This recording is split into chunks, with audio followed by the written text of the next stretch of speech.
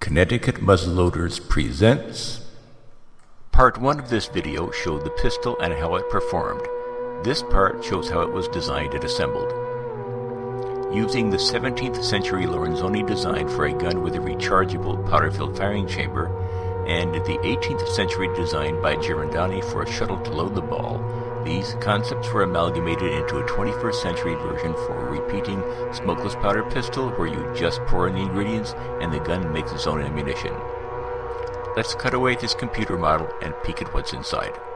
The barrel, highlighted here in orange, is flanked on one side by a tube containing the powder and on the other by a tube containing the balls. Both tubes are contained within the pistol's foregrip.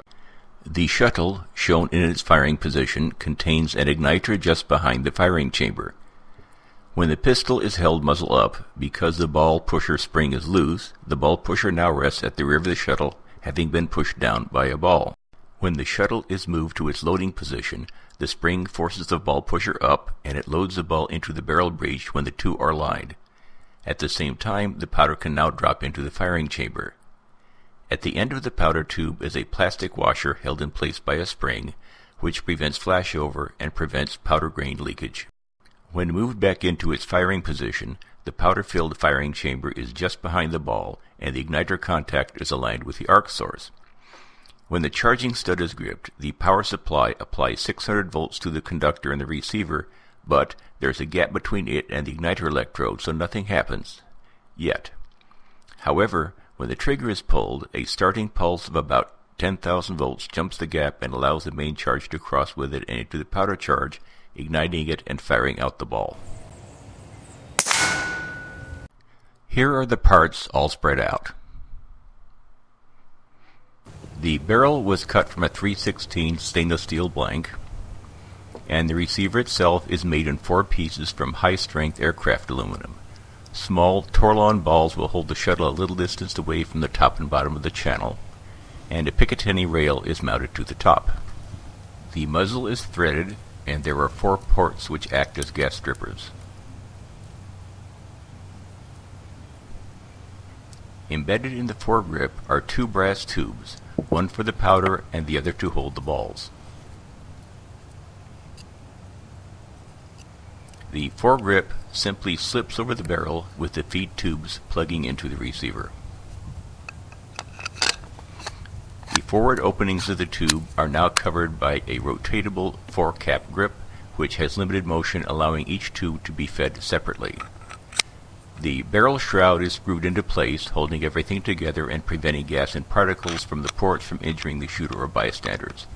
Note that this is not a moderator, only a barrel shroud.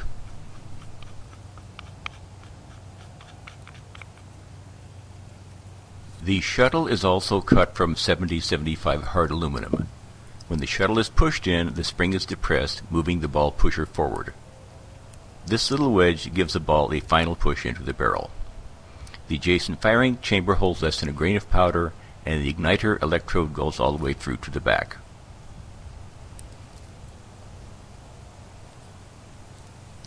The shuttle fits closely fore and aft, but there's a small top-to-bottom spacing which allows any leaked gas to escape.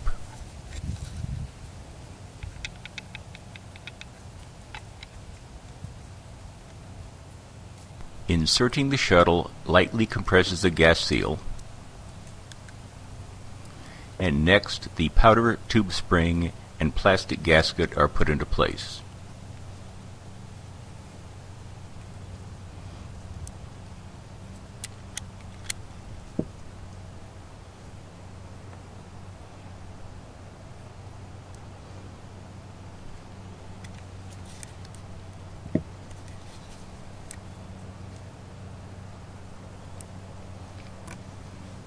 Finally, the shuttle end cap is screwed into place.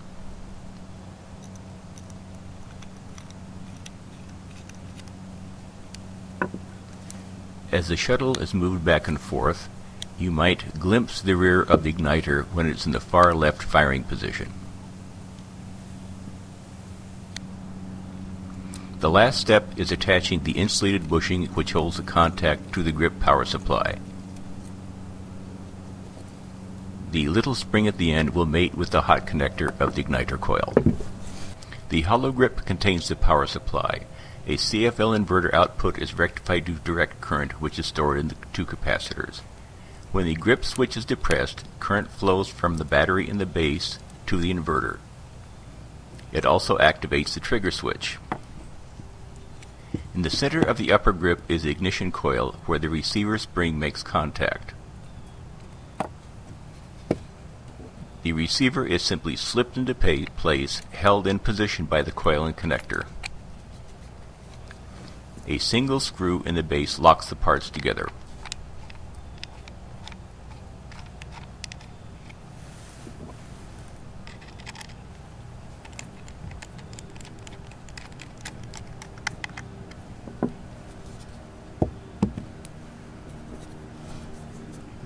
The grips are held down by 3 small screws and are not normally removed.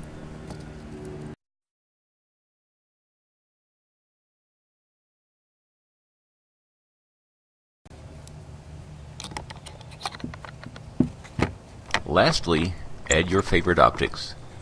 This one is a dual red-green unmagnified dot sight.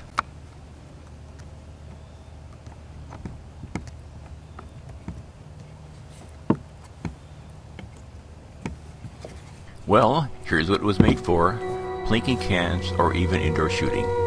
For more details, please visit the website, and if you haven't already done so, see part 1 of this video.